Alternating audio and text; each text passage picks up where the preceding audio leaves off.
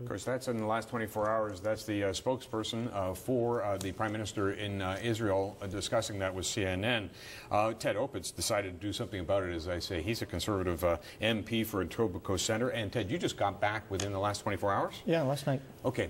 Let's start off with why you went to Israel in the first place. You know, it's always most important when you're able to get on the ground and be able to see the situation for yourself and talk to the people affected and basically compile the data with your own eyes as best you can. It's a complex situation, very dangerous, obviously, and for both sides right now in this conflict.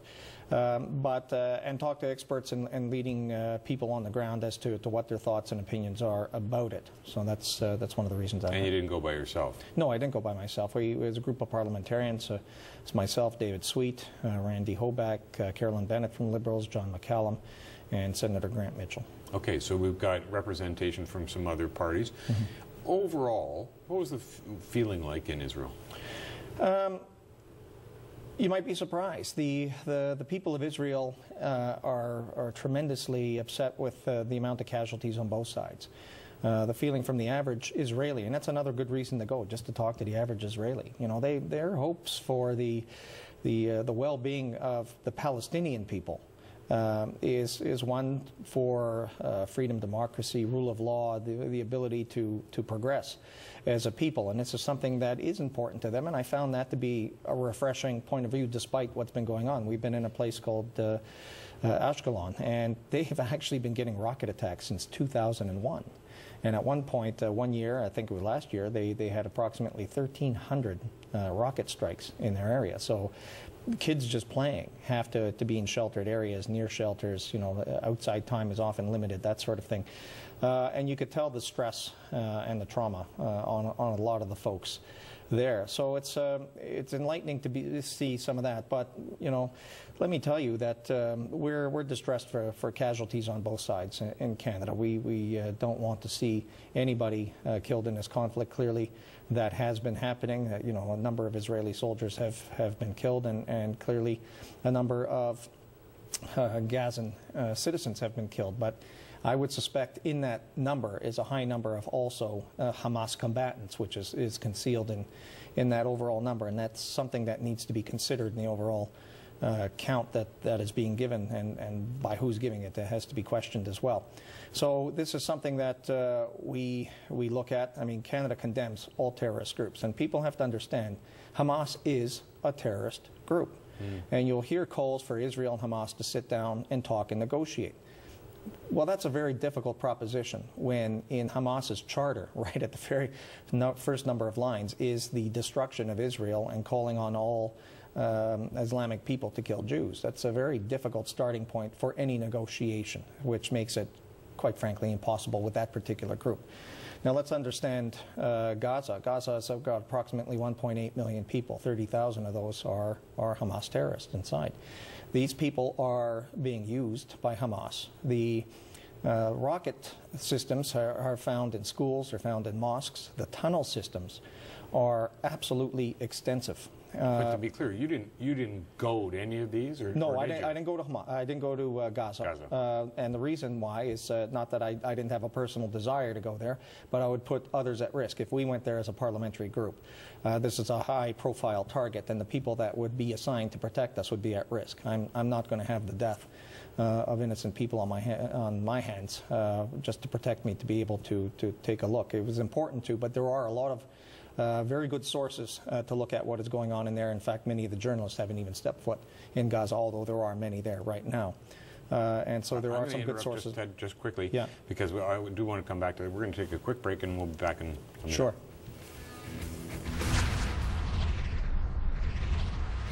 I believe it's important that organizations outside of the Palestinian community should be not afraid to speak out and lend their voice to supporting the Free Palestine movement. What we need to do is begin to put the pressure on this despicable Tory government that stands so squarely with the oppressors. Okay, I said Ryan the OFL at an anti-Israel rally. Ted Opitz is here, MP for Etobicoke Centre. Ted, we finished it, and I do want to talk about how this is all coming home. But I want to continue that discussion we're having about the tunnels. Right. And you see what's happening with the tunnels. Well, the tunnels are probably underestimated in the numbers of tunnels, and Israel has been letting through a lot of building supplies over the years to enable, and a lot of these building supplies are financed by aid dollars around the world, you know. Including Canada? Yeah, well, Canada's given $66 million to the Palestinians in both the West Bank and Gaza for building. I don't know if any of that has been used for this. We try to always contribute through credible NGOs and account for taxpayers' dollars wherever they are. But definitely through the UN and others, you know, a lot of these building materials have gone through, and Hamas has found a way to weaponize building materials because these tunnels are extensive, and the intent of the tunnels is one intent. It's terrorism. They dig the tunnels underneath the border of Israel, in some cases as far as 600 meters into Israel, with the intent of popping out of the ground and killing as many people as they can, raising havoc and terror. They of course did that and killed several Israeli soldiers a few days back. And in one instance, it was discovered that one was coming up under the living room of somebody's home. Can you imagine? No, I can't imagine that. So this is a problem. You got a distinct sense from the Israelis that these people are not going to be able to change their tact. They're still going to be hardcore? Well, that's my opinion. They are hardcore, and they're fanatical. So again, I bring you back to their charter. Their charter is to destroy Israel and to kill Jews. That's a very difficult starting point for any negotiation. However, they use the innocent Palestinian people as human shields. Again, you know, their firing positions are next to schools and mosques and other places where civilians reside. The Israelis have been very good about warning people in advance that they are coming through leaflets. They have electronic means of telling people they're coming. They fired warning shots saying, look, the Israeli army is here, get out of the way. But I'm afraid Hamas is using people as human shields, and consequently for media using that as a talking point, which is absolutely reprehensible, you know. And by the way, they've now violated, I think it's a 5th ceasefire within 90 minutes, 2 hours. The 72-hour ceasefire that was just called. They attacked a group of Israeli soldiers with, I think, a suicide bomber, killed several, and kidnapped one of those soldiers. You know, how do you expect good faith out of a group if within mere hours of a ceasefire they abuse it only to attack Israeli positions? Well, then talk to me about the Canadian reaction, because you did see Sid Ryan there and an anti-Israel. I mean, the Palestinian casualties are mounting up, and that's what gets a lot of people upset, including somebody like Sid Ryan. Well, look, you know, when you see these pictures, they're upsetting to everybody, and they should be upsetting to everybody when innocent civilians get killed. But again, I remind you that, you know, a lot of these pictures are coming from Hamas themselves, and it doesn't talk about how many actual combatants, Hamas combatants, are being killed as well. And they are the target for Israeli retaliatory strikes. As far as, you know, I'm disappointed to see that union members' money is being spent, I think, in a questionable way in this way. I'll leave that to them. But this is an upsetting issue.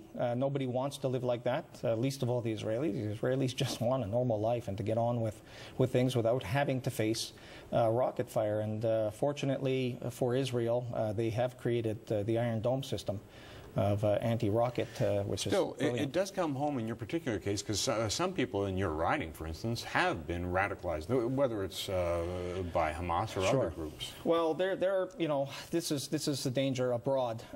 These groups are very good at recruiting, and they're very good at radicalizing youth. In fact, I heard one figure from a CIA analyst that said that some people are susceptible to being radicalized in 2 days. And that is very, very troubling. And the problem is these kids go over, they become radicalized fighters, and inevitably they're all killed. They're fodder for these radical groups. And this is something more than just Hamas. It's Islam. Well, more than just Hamas. You know, it's Al-Shabaab, it's Al-Qaeda, it's others. I mean, they all share one thing, and it's a radicalized, fanatical belief.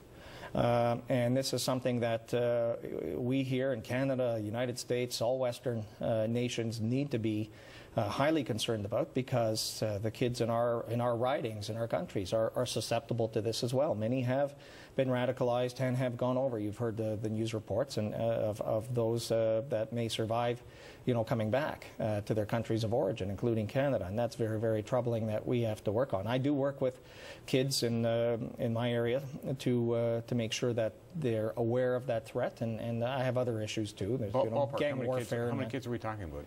And they go over, for instance, from your riding, just pick a number. Well, from my riding, I can't tell you exactly, but from the GTA area, it's we know of 25 or so last year, a year before, that had gone over, and to my knowledge, they've almost all perished. So that's scary. There's higher numbers and different figures to rely on, but this is something that's a phenomenon not just in Canada; it's a phenomenon around the world, and these groups are relentless in the recruitment of youth and trying to get them to sign up and to basically sacrifice themselves, whether it's suicide bombing or as combatants against whoever they happen to be fighting.